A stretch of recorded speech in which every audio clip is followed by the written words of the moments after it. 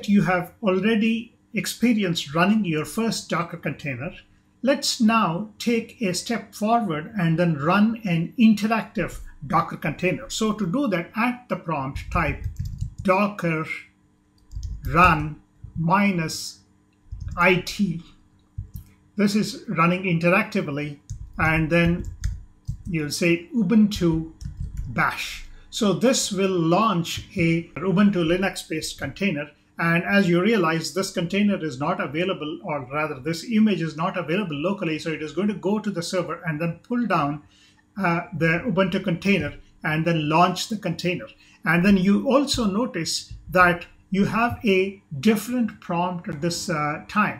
Now, this particular prompt is not coming from your computer, but this prompt is directly coming from the Ubuntu container that you're running on your computer. And then you will be able to interact with your Ubuntu container here. So at the prompt, if I type list, I will be able to see a list of files that are available in my Ubuntu container. Now, if you want to be sure that this Ubuntu container is really running on your computer, so I'm going to launch the Docker Desktop dashboard on my computer and then show you that right there. Now, these containers are things like, as you can see, I have 3 finished containers that have already run to completion. This particular container is currently running on your computer, and this container is running the Ubuntu container there. So this is another way of launching an interactive container. Here, you're able to interact with that container by typing things on the screen here.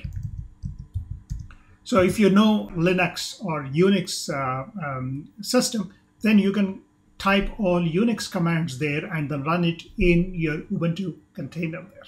Now, in order to shut down the container, of course, I can exit the container here. Now, this particular instance, I ran the container with the flags -it. So this is running the container as an interactive container here. So that is why it has given me access to the prompt that comes directly from the container, and I will be able to issue commands to the Ubuntu system that is running inside the container there. So that is another demonstration of how you can very quickly launch a Docker container and see it running on your computer here. Now, we will move on to the next exercise, where we will design and launch our own container. We'll first launch a container that I have already designed for you, and I've put the image on my Docker Hub account. You will pull down that image and then execute that container in the next exercise.